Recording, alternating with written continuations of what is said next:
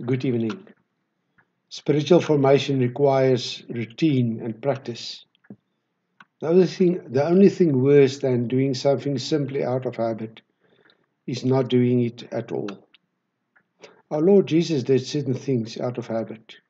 He went to the synagogue on the Sabbath, as had been his habit since childhood. Luke 4:16. He, when many people came to him, taught them as he was used to do. Mark 10:1. And he went up Mount of Olives according to custom. Luke 22:29. When we read in Luke 5:16 that Jesus always secluded himself in lonely places to pray there, then it is clear to us that it was Jesus' habit to withdraw and isolate himself to be alone with his Father. Jesus also commands us in the Sermon on the Mount, Matthew 6:6, when you pray, go to your inner room, close the door, and pray to your Father whom you cannot see. Your Father who sees what is hidden will reward you. Spiritual formation begins here, in your inner room, where you are alone with the Lord. I'm sure I can make this statement boldly.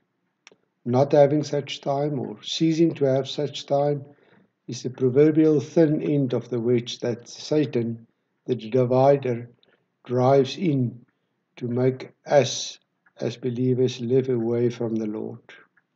Time to be intentionally with the Lord. Time to listen to the Lord through His Word. Time to be quiet in prayer and talk to God.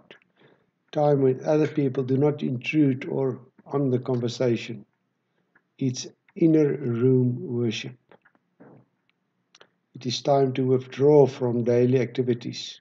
Time to fix your identity with the Lord. Time to receive forgiveness and tune your life into the Lord's wavelength.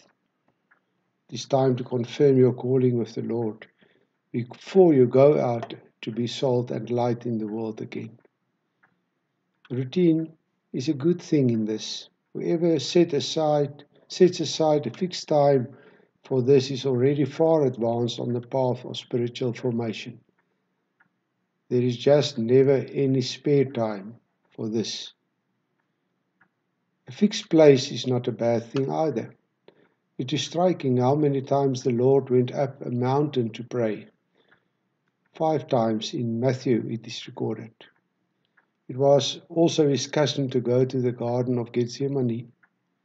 Nature, if it can play a specific role in your prayer life, because God also reveals himself in the creation. Related to inner room worship is a routine, quiet time for married couples, families in home worship, and believers in small group gatherings, and also Sunday worship services. Of course, fixed times are not all times when you live in a relationship with the Lord. We live before His face. We pray constantly. We grow with other believers. But just like an athlete training for a marathon will never get fit without routine exercise, we will never grow without routine relationship time with the Lord. Change therefore your routine today. Revamp your routine. Exercise regularly. Train yourself to be godly. For physical training is of some value, but godliness has value for all things, holding promise for both the present life and the life to come. Good night.